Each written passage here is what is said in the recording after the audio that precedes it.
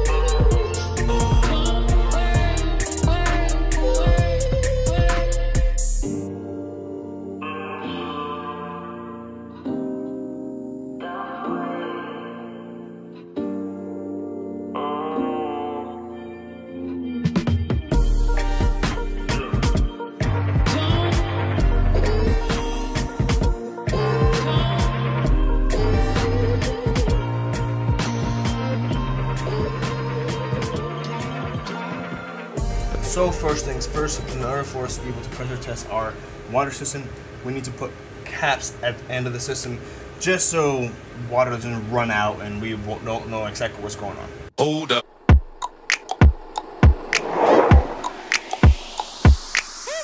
So we got these are also the SharkBite fittings. All we have to do is put them at the end of our connections where we don't have anything plugged into yet. And this basically just shuts off the system at this area. Like this, whenever we go ahead and run the system, it'll run to the pipes, but it won't run out of the pipes. And we'll be able to see exactly where it's leaking, if it is leaking anywhere. Hopefully it's not leaking anywhere.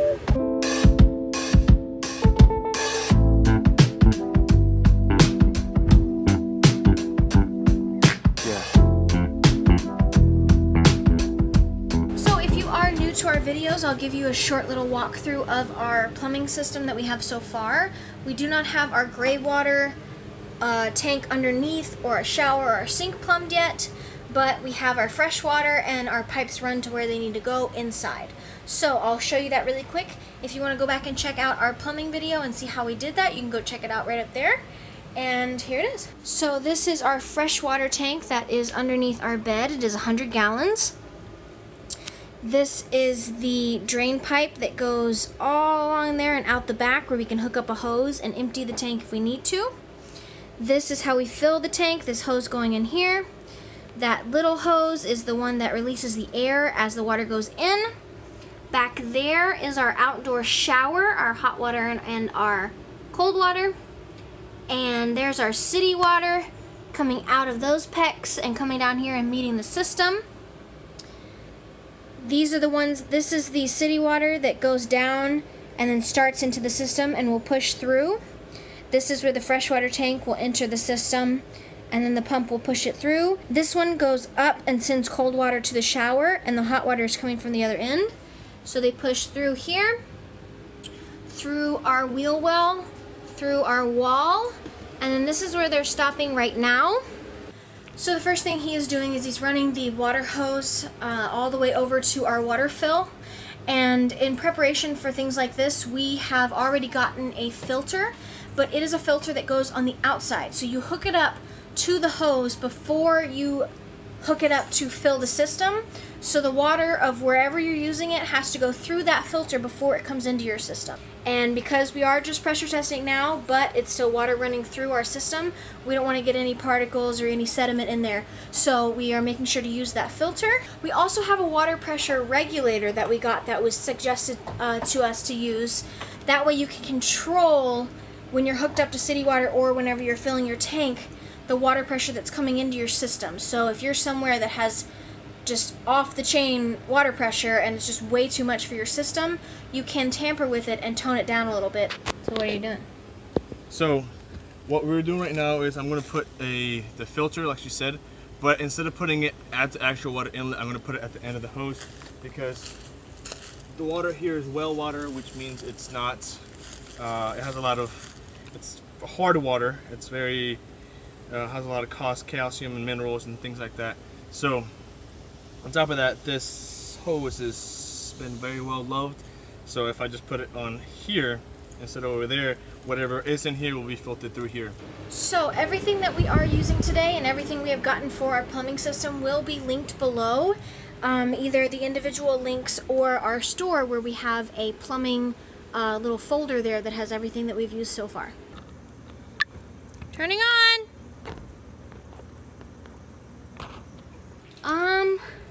It doesn't look like a lot of water. I turned it like 4 times.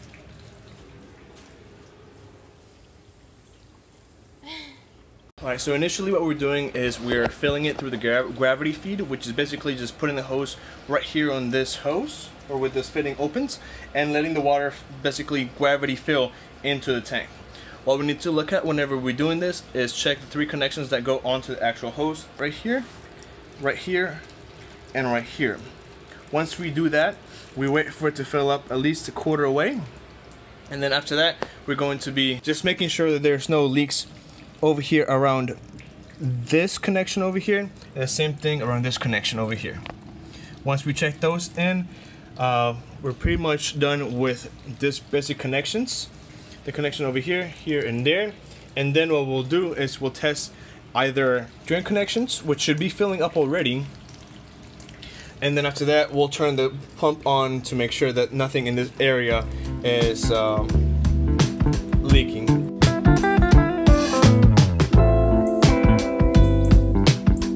So I added an extra piece right here so that whenever we do open this valve, it doesn't drain over here.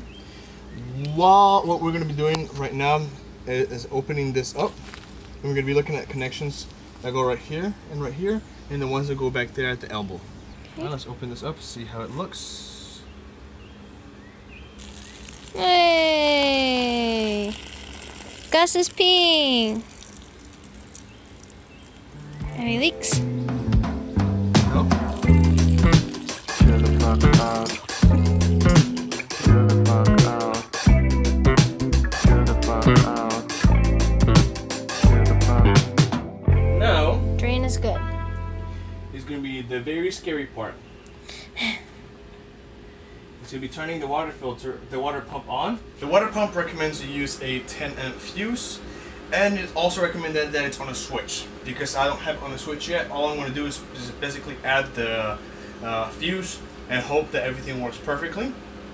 In the future we will add a switch to it to make sure that we can turn it on and off. But in the meantime, we'll just add the fuse. So right here I have my terminal block. This top one right here is going to be the one that goes to the water pump. I have a 10 amp fuse, and all I'm going to do is put it right here in that section. How is it ready? It makes no noise. It's not that It's loud. on. Something. Oh. It sounds like it's going through the system. Oh, it turned off. Why? Because it's already pressurized. Because it has nowhere to go? Yeah. Ah! Oh, so Now we check all the fittings except for the ones that go from the city water, which is going to be basically anything before here. We don't you need. touched it. I didn't touch it. So We'll start at the beginning of one and then go first, let's look at this fittings right here. all the Teflon tape ones. Yeah, everything looks fine. Oh no, there's a leak. Oh shit. Where? Right here. Okay.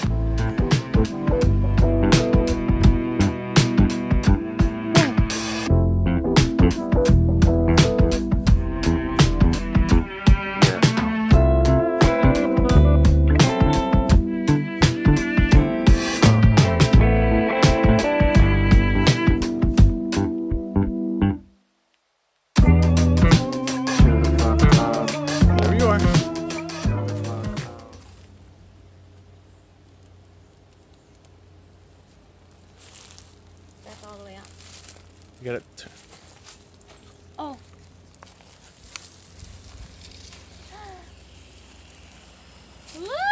How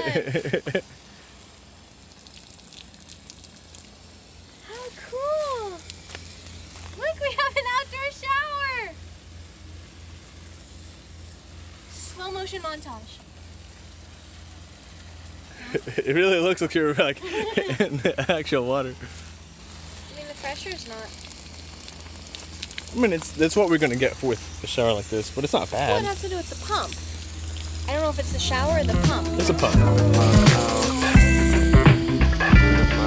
So exciting, guys. This is so exciting. Both of us were really dreading doing this and just thought we were gonna have to work with so many things.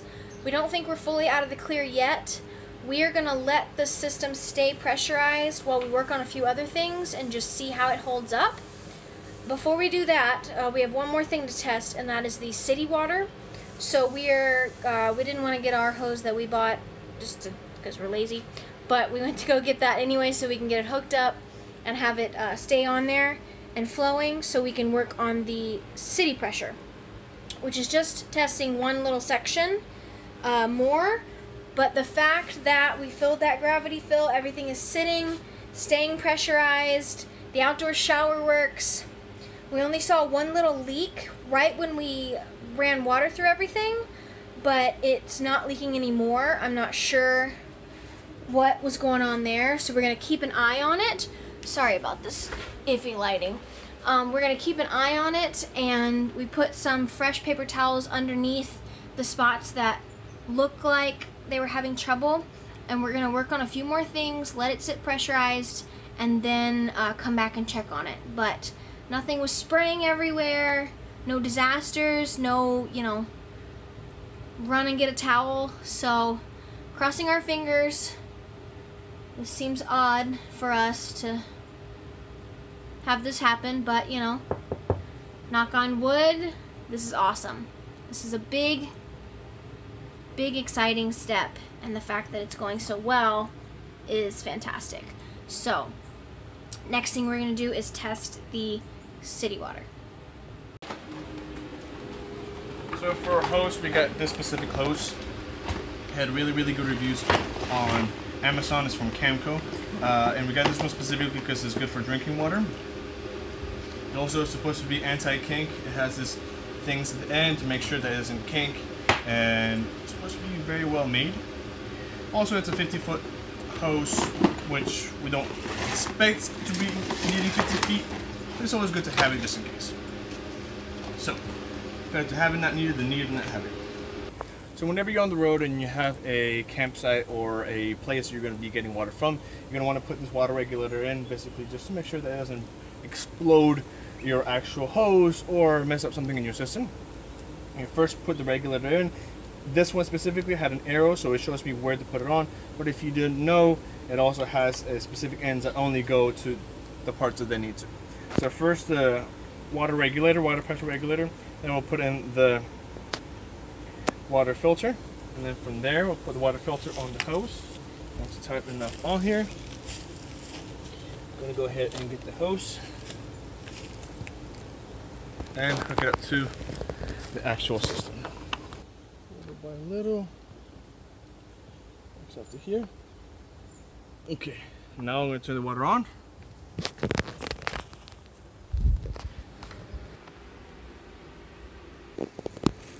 So, as you can see, this right here jumped from 0 to around 30 psi.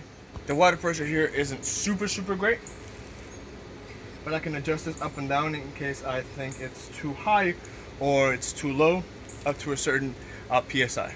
Although we do have check valves, I want to make sure that nothing goes back into anywhere that it's not supposed to go into.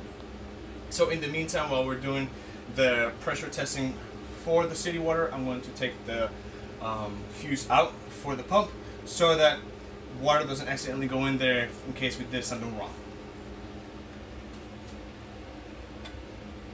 It's always best practice that whenever you have your city water hooked on, that you have your pump turned off. That's why it's good to have it on a switch. Alright guys, so that is how we pressure tested our system. From what we saw, we only had that one leak in between the actual pump and the accumulator, but it kind of just stopped. We're going to keep an eye on it. We're going to make sure that we have access to it at all times, just in case in the future it does become a bigger problem. But for right now, it just looks like it stopped. For a project like this, we are very happy that it went as smoothly as it did. No major leaks, no spray hoses going everywhere, no water everywhere. So we hope that you enjoyed this video, found it entertaining or educational. If you liked it, give it a big thumbs up.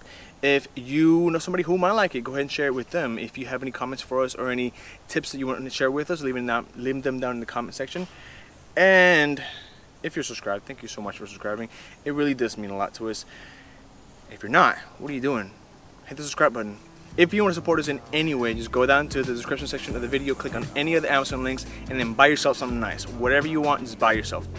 And as always, don't forget to enjoy your life, stay positive, and keep going places, Suckaa. Keep going places. Suck us.